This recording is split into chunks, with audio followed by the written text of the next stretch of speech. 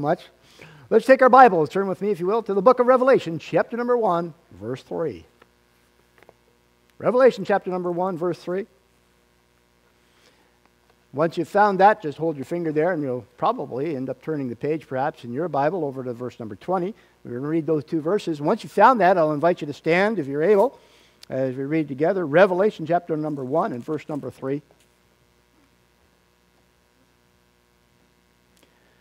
Verse number 1, Blessed is he that readeth, and they that hear the words of this prophecy, and keep those things which are written therein, for the time is at hand. Then over to verse number 20, The mystery of the 7 stars which thou sawest in my right hand, and the 7 golden candlesticks. The 7 stars are the angels of the 7 churches, and the 7 candlesticks which thou sawest are the 7 churches. Let's pray. Heavenly Father, thank you for your word once again this morning. We are so grateful for its power, its authority, its direction for us. Your word is inexhaustible, and we're so grateful that you have given that to us today. We have it within our palms, within our grasp today. The encouragement we need in our lives, the direction in raising our families, the decision making when it comes to our schooling or our careers or the future that you have before us, and the hope of eternity in heaven. Now I pray that today you'll speak to our hearts as only you can do, that your name would be glorified and lifted up. Father, if there's one here that's not saved, I pray that today would be the day they drive a stake in and make today the day they come to know Jesus Christ as Savior, to change their world in which they live. In Jesus' name we pray, amen. You may be seated.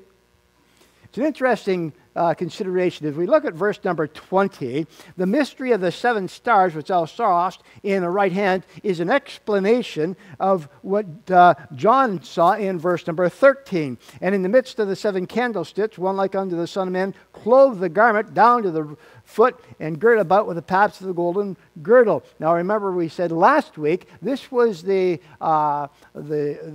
dress or the uniform of the priest in the temple back in Old Testament times, and Jesus Christ is now our high priest in heaven, doing those very things for us here on earth today.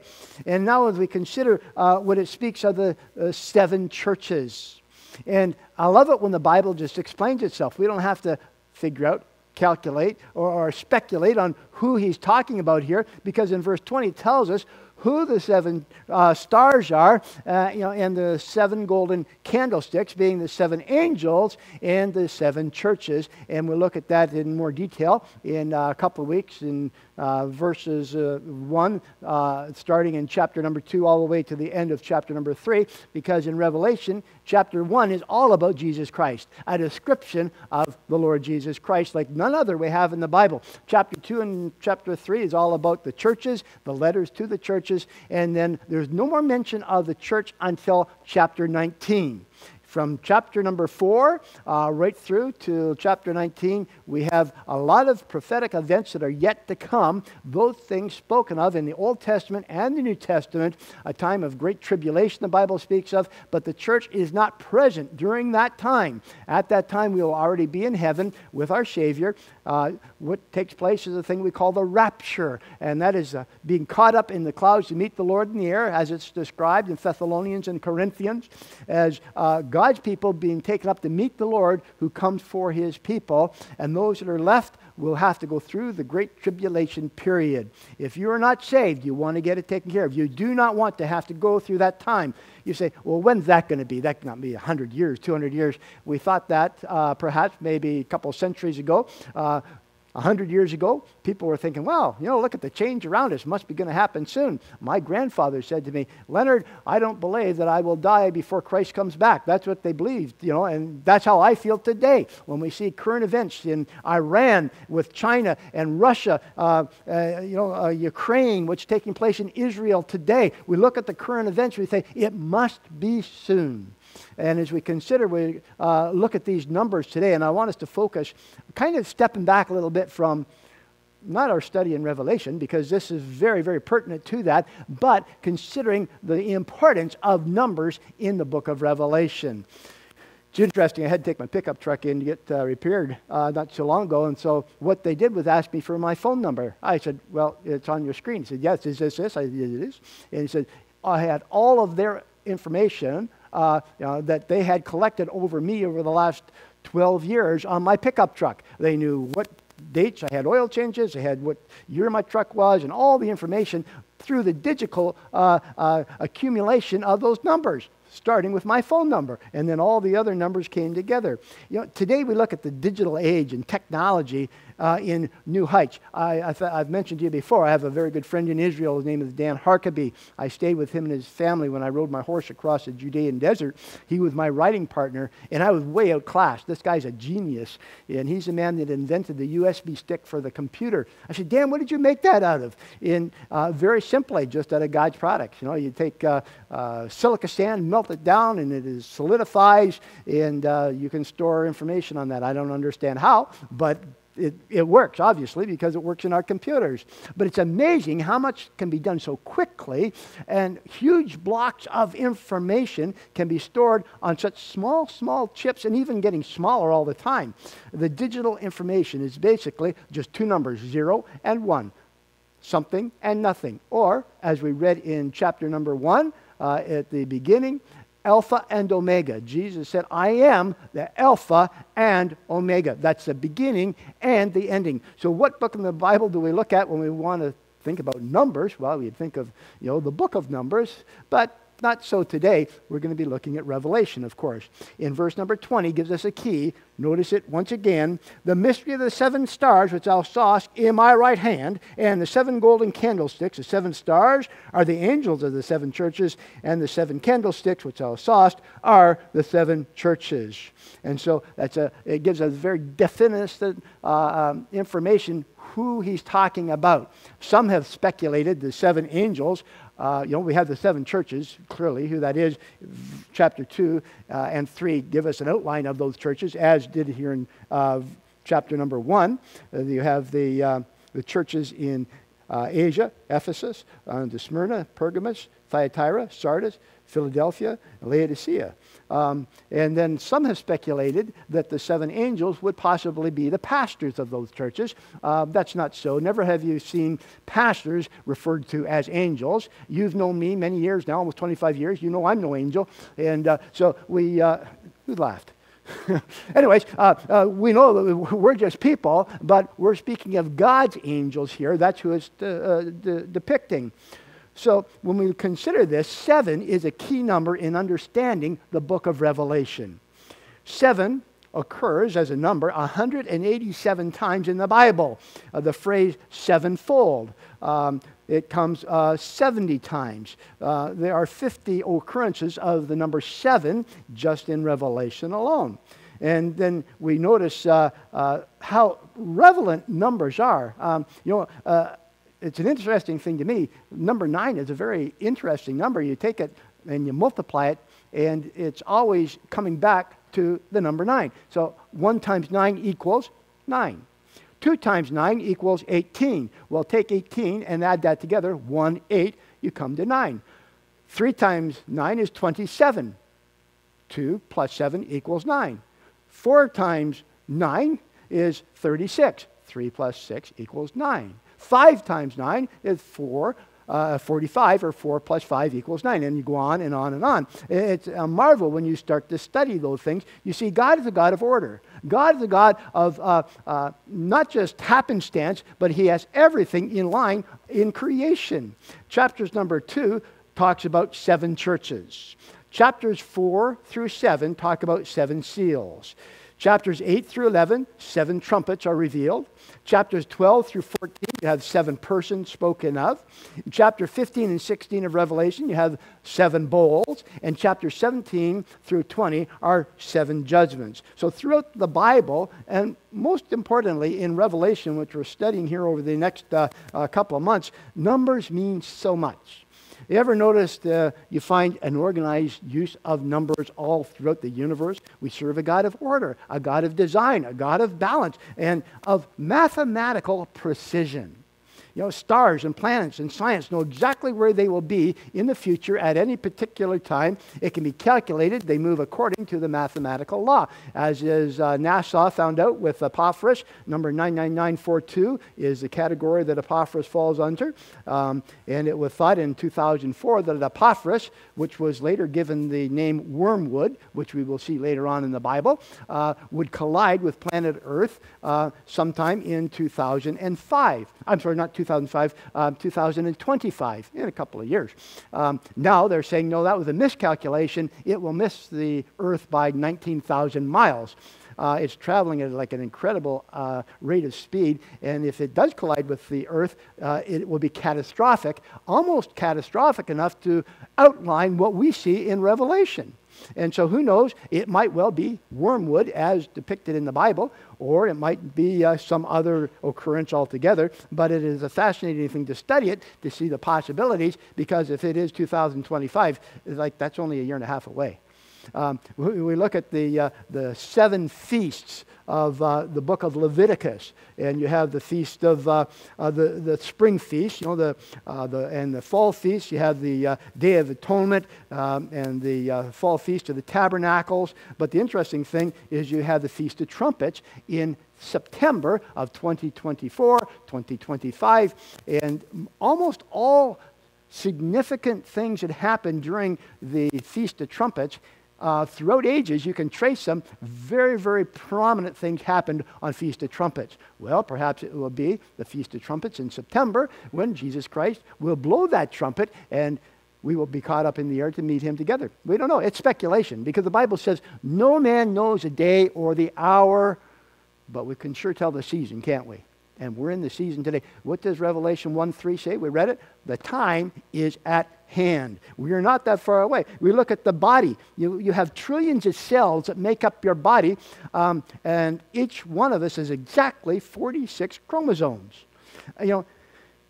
Man didn't invent mathematics. He discovered the principles of mathematics. They were already there, and we're still learning how to use them. God built numbers into all that he has created. And the authors of the Bible knew that numbers are more important than perhaps science could even understand.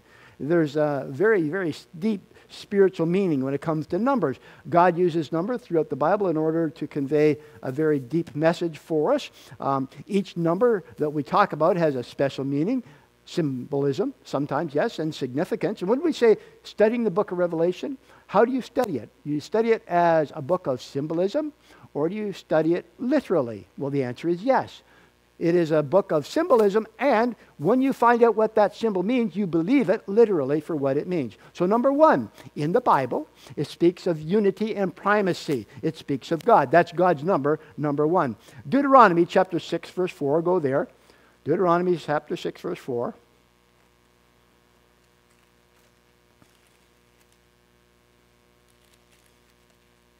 Hear, O Israel, the Lord our God is one Lord. His number is 1. He is one Lord. Go to Zechariah 14 and verse 9. Zechariah 14, verse 9.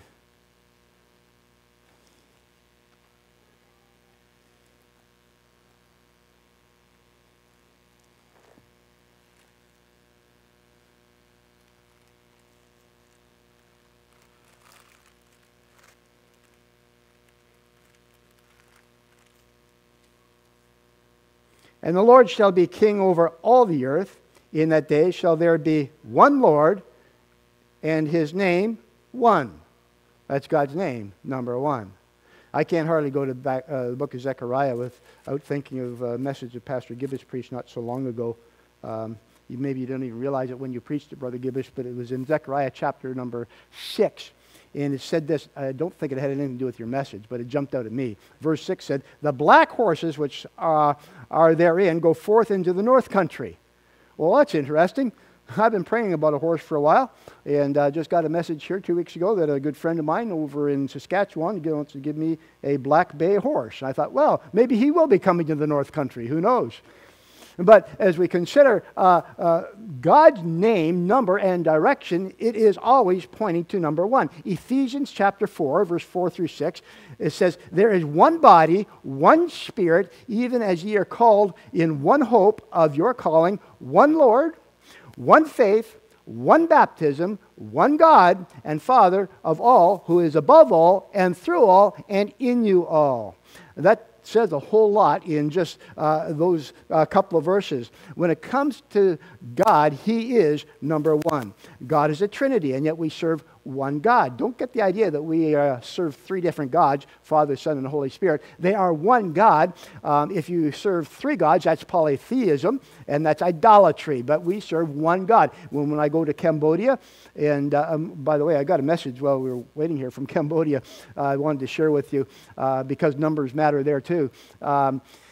Brother Roth sent me a message, and in church service this morning, which was last night, they're 12 hours different, they had 130 people in church Sunday morning. What a blessing. And we had quite a few visitors there, and thankful for the work that's going on there. But we see, here we have God is always number one. In Cambodia, if I share the Word of God with somebody, they will gladly receive Jesus Christ as their Savior. They will pray with you. But because they are polytheistic, they worship the river, they worship the stars, the sun, they worship all kinds of creatures. So when you ask them if they would get saved and trust Jesus Christ as their Savior and Lord, they just add Him to one more God. They just mark them up as one more to the group. And so it takes some education, teaching. No, there is only one God that you need to put your faith and trust in for salvation. Once they have it, they hang on to it. We have some marvelous soul winners in Cambodia. So thankful for the steadfastness and the work that they do there in Cambodia. Number two is the number of witness or confirmation. So number one, we have God. Number two is witness and confirmation. Go to John chapter 8, verse 17. John 8, 17.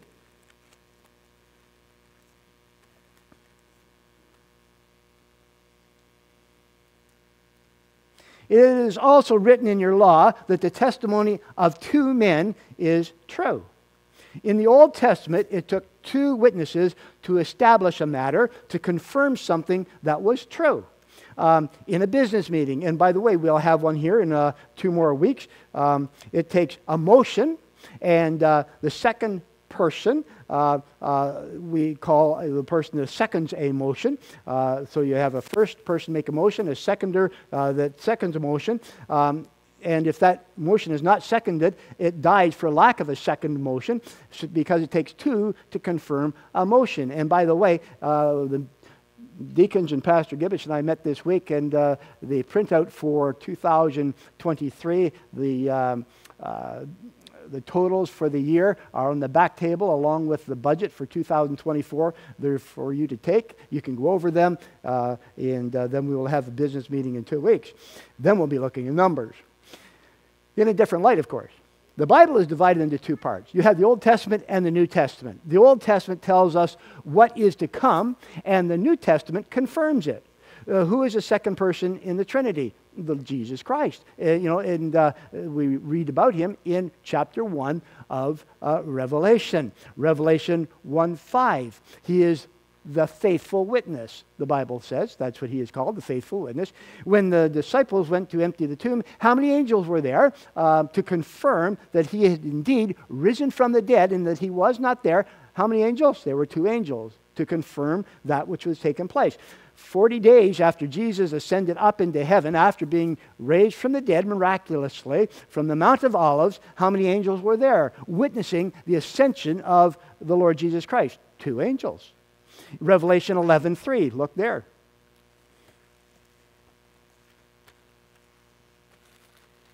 Revelation chapter 11, verse 3. And I will give power unto my 2 witnesses, that they shall prophesy 1,260 days, clothed in sackcloth. When Jesus sent out the disciples to witness in the New Testament, the new church, how did he send them? 2 by 2. That's God's method. And it's still the best method today. When you go to witness to somebody, you go by yourself, and if you're not careful, you could be prone to discouragement. But going in twos makes it better. Going more than 2 is bad. Then it looks like you're ganging up on people, and that's not good. But by yourself, it helps you to be a little bolder when you share the gospel. Number 2 is a number of witness and confirmation. Number 3, that speaks of the Holy Trinity. Number 1 spoke of the unity of God, and number 3 speaks of the triunity of God, Father, Son, and Holy Spirit. We serve a triune God. You see, that's confusing. I know, but stay with me. I hope this will help. Matthew 28, verse 19. Look there. Matthew 28, 19.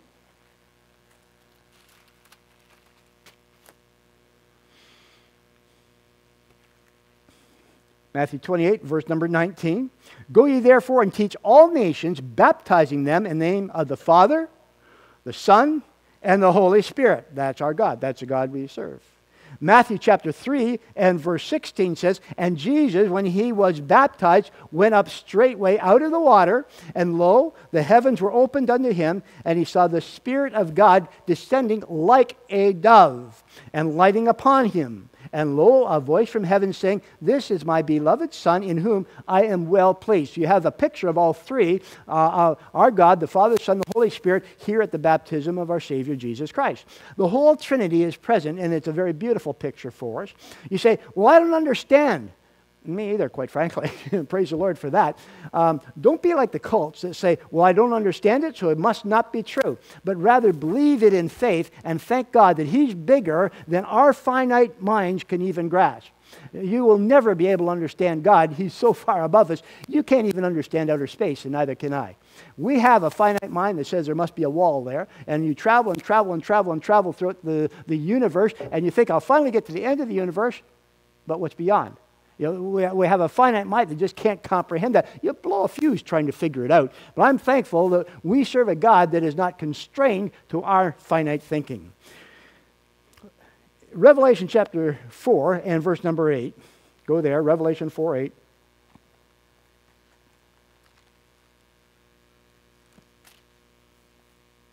And the 4 beasts had each of them 6 wings about him, and they were full of eyes within, and they rest not day and night, saying, Holy, holy, holy, Lord God Almighty, which was and is to come. Then we look at Isaiah chapter 6. Go back to the Old Testament, Isaiah 6 and verse 1.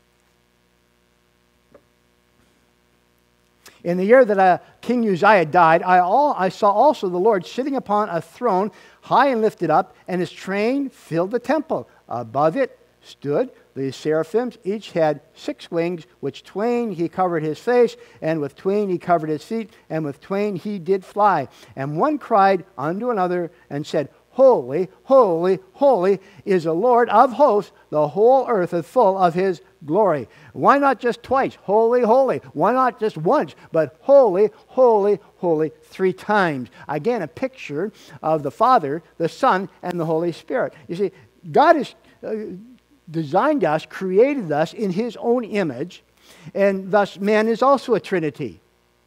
Maybe you don't know that, but you are a Trinity. You have a body. That is which contains you. That's what you see here. That's your physical body. That's the house you live in. But that's not really you. That's just where you live. Then you have your soul. That's you. The soul is that element that will never die, goes on and lives forever and ever and ever. And you have a spirit. And you have a spirit, and it is a dead spirit until you trust Christ as Savior. And the Apostle Paul says you are quickened or made alive, and then you become not just a 2-part person, but a full 3-part person as God intended for you to be.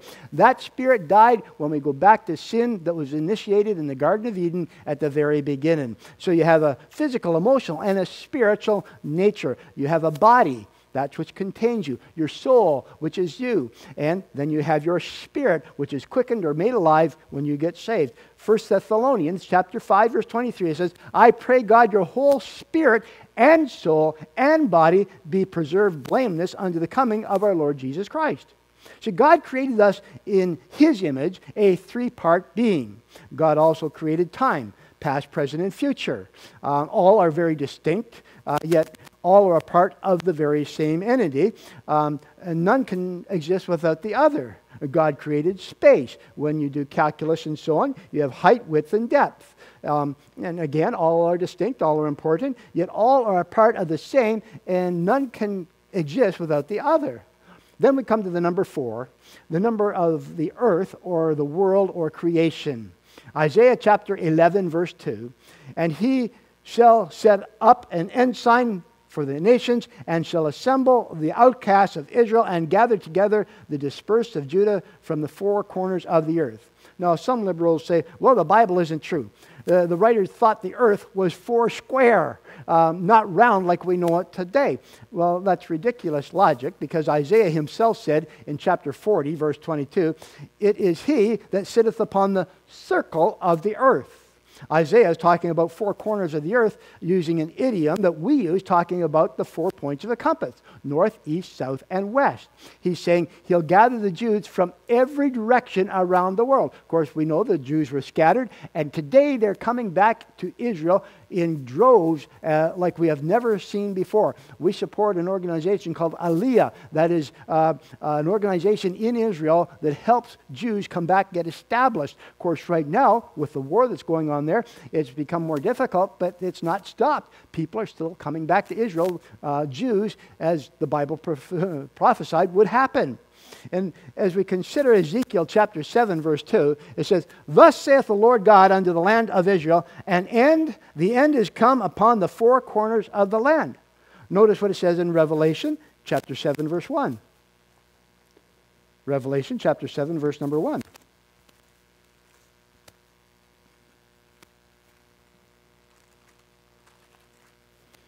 And after these things I saw four angels standing on the four corners of the earth, holding the four winds of the earth, the wind that should not blow on the earth, nor on the sea, nor any tree. And then if we go to Revelation 20, verse 7 and 8. And when the 1,000 years were expired, or are expired, Satan shall be loosed out of his prison, and shall go out to deceive the nations which are in the four quarters of the earth. So if you study world history of our world, you'll find 4 world empires over the centuries prior to 2024. You had the Babylonian Empire at the beginning. You had the Medo-Persian Empire, Persia, which is modern-day Iran. And then you have the Greek Empire and the Roman Empire.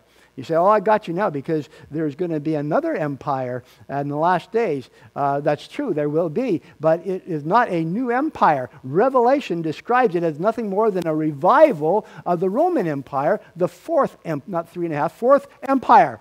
Daniel chapter 2, we see Nebuchadnezzar's dream. He saw an image. The head was made of gold. The beast, or the breast and the arms were made up of silver.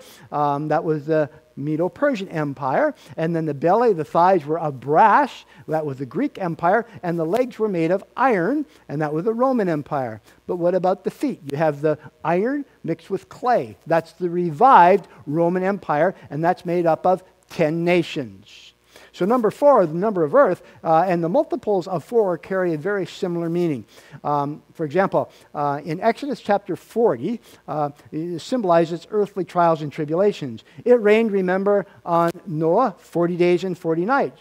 How long did Nineveh have to repent? 40 days. Jesus was fasting in the wilderness for how long? 40 days.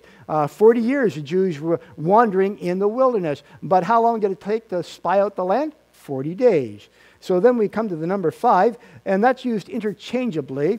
You ever heard of a 5 and dime store? Well, this number 5 is used interchangeably with 5 and 10. It symbolizes fullness and completeness. So you have a complete person that has 5 senses. 5 fingers per hand equaling 10, because you have 2 hands. 5 toes per foot you have 2 feet equals 10. When God gave Israel his complete moral law, how many commandments were there? There were 10. Revelation 13, number 1. Look there, Revelation 13, 1.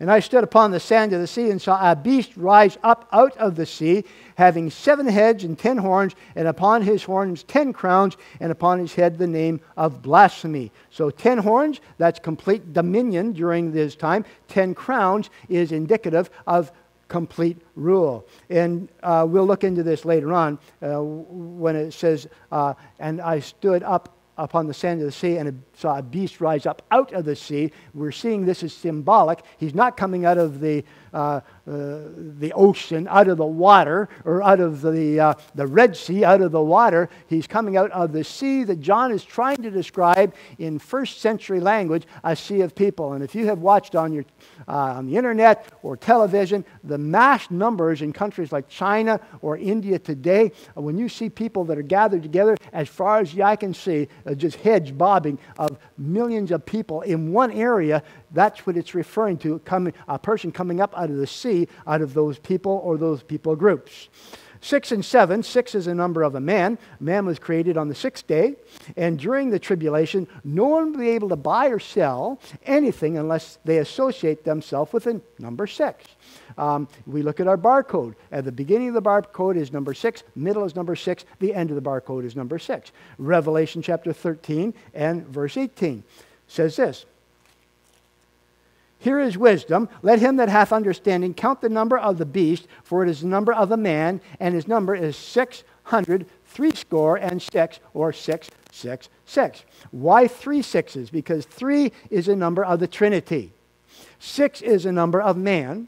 And that 6 is there 3 times is interesting because the number of the Trinity here is man pretending to be God. That's what the Antichrist is all about. That's what Satan has always desired. When he fell from heaven and was expelled from heaven, he said, I shall be like the Most High. That's always been his desire, to be like God. That's his whole desire. That's his whole hope. So if you look at this image literally, we see clearly that it is a picture of Antichrist coming up out of the sea or out of people, and some speculate he may be alive today. I suspect he is. I have no reason to believe he's not, because the Bible says the time is at hand. When we look at the seasons around us, I think it's quite likely. Do I know it for sure? Can I be dogmatic about it? No, I can't. All I can say is it's speculation, but I think fairly good speculation in 2024. So if you took this image literally, it would be kind of a hideous looking thing that we are looking at in verse number 5 of chapter 6. Chapter 5, verse number 6. Revelation chapter 5, verse 6. And I beheld, and lo, in the midst of the throne of the 4 beasts, and on the midst of the elders stood a lamb as it had been slain, having 7 horns and 7 eyes, which are the 7 spirits of God sent forth into all of the earth. So if we look at this, again, obviously we're dealing with symbolism. 7 horns speaks of his perfect power. The Antichrist had 10 horns, which speak of perfect, or not perfect, but complete power. But praise the Lord, the Lamb of God has perfect power. Jesus Christ is the Word. He is the Lamb of God. He is the second person in the Trinity. And in John chapter 1, verse 1, it says, in the beginning was the Word, and the Word was with God. And the Word was God, speaking of Jesus Christ. Then it says 7 eyes speaks of his perfect omniscience. He sees everything. He knows everything. How many times did Joshua and his host march around Jericho? 7 times. How many times are the churches that we are to study in chapter 2 and 3 mentioned? Well, 7 churches. And Peter asked the Lord about forgiveness. How many times should I forgive my brother? 7 times? Now, he was really going out on a limb here, because the Old Testament said that you were to forgive what the old rabbis would say 3 times, and that was what they would consider going really stretching it. But Jesus said, no. Jesus said 70 times 7. That's perfect forgiveness. Jesus said, I'm not here to condemn the law, but to fulfill the law. Daniel chapter 9, Daniel said, God's prophetic calendar contains 70 weeks of years, or 70-year periods. So what is a week of years? It is 7. So 7 years is a week of years, 490. While 7 is a number of perfection, what do you have when you cut it in half? You have, well, like me, 3.5.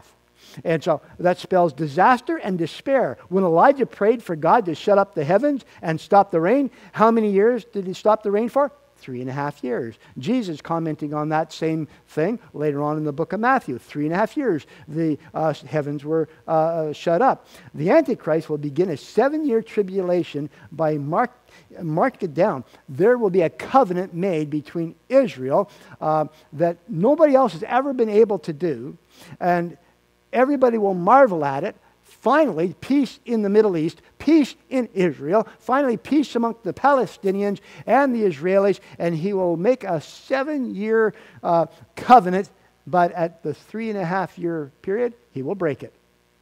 He will mimic perfection in his 7-year treaty and then break it halfway at 3.5. Number 8 speaks of new things, new beginnings. When a male Jewish boy is born, when is he circumcised? On the 8th day. The 8th day on the calendar represents a new week. The 8th note on a musical instrument like our piano begins a new octave. And 2 Peter chapter 2, verse 5, God spared not the old world, but saved Noah. What? The 8th person, or 8 people were saved by God in the ark when God destroyed the world with a flood. And those 8, God made a new beginning.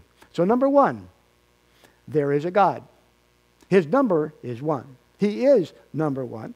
Number 2, he has witnessed to us. We see him everywhere we look in the beauty of the world we live, in nature around us, in the numerical aspect around us. Number 3, he has manifested himself in 3 persons, Father, Son, and Holy Spirit. As we are, we have a body, soul, and spirit. This world is headed for judgment. That is clear. Unsaved people will agree. This world cannot sustain itself at its current rate. And we are headed for destruction unless something happens. Well, we know what that something is. Jesus Christ is coming back. Mark it down. He will come. He is not mocked. He will fulfill his promises. And then number 5, God will finish what he started. And number 6, all men are sinners. And that's the first step of being saved. When someone comes to the knowledge that they are a sinful person, that's the first step of salvation, because they must first recognize they have faults, that they're not perfect. They have to recognize it. Yeah, I do make mistakes.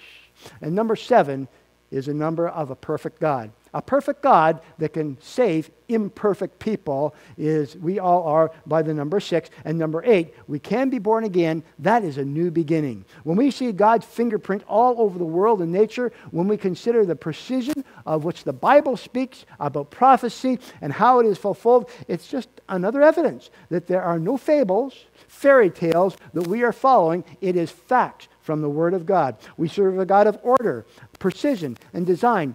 And he is all about numbers and wants to again see his people saved by multitudes and multitudes and multitudes. The Bible says he's not willing that any should perish. God loves you this morning. I don't care who you are. He loves you. He cares for you. He wants you to be saved today. You say, you have no idea what I've done. I don't need to know what you've done. I know that the God we serve knows what you've done. He knows what I have done and everybody else has done. And he loves us enough. He sees past that. And his love and forgiveness by sending his son Jesus Christ to the cross to die and shed his blood that our sins could be cleansed because of his shed blood. He paid the penalty for us so we could go to heaven. It's a matter, how many we, represent, even in a building like this or even listening online today. God has a plan for every individual. That plan is for you to be born again. That plan is for you to know Jesus Christ is your Savior. Why? He cares for every single one as an individual. Not looking at us as a multitude or a group or a body of people in this building today, but he looks at you as an individual. God loves individuals. And if you were the only person on the whole planet, Jesus would have still died for you. He cares for you that much. He loves you that much. Friend, if you don't know him as your Savior, can I encourage you? Trust Jesus Christ as your Savior today. 1969 in Codrington Street Public School in Barrie, Ontario, I trusted Jesus Christ as my Savior as a 15-year-old boy. I've never regretted it one day. And I look forward to one day seeing my Savior face to face. And it will happen one day. And I believe with all my heart the time is at hand. I believe that time is not that far in the distant future. How long will it be? Christ could come today. He could come next week. We don't know exactly the moment it will happen. But can I just encourage you, don't wait for that moment unless you are saved. If you are saved, we look forward to the return of our Savior. But if we are here and you're not saved, get it settled today before it's too late. Because if Christ should come and the church is taken up out of the world, you could still be saved, but the Bible says you would die as a martyr. Why not do it when it's easy today, then put it off? Let's pray. Heavenly Father, thank you for your goodness to us, for the blessings we have from your word. Thankful for each person that's here today, those that are listening online. Father, we just pray that if there's one here that's not saved, they'd get that settled today. They'd come to the saving knowledge of Jesus Christ and walk out of this place a brand new person, or if they're sitting in their living room listening today, that they too might come to the realization that, yes, they are a sinful creature and they need a God in heaven that's paid that price for them that they could go to heaven.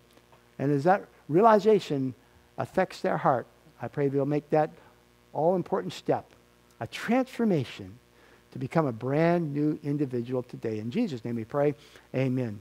Take your hymn.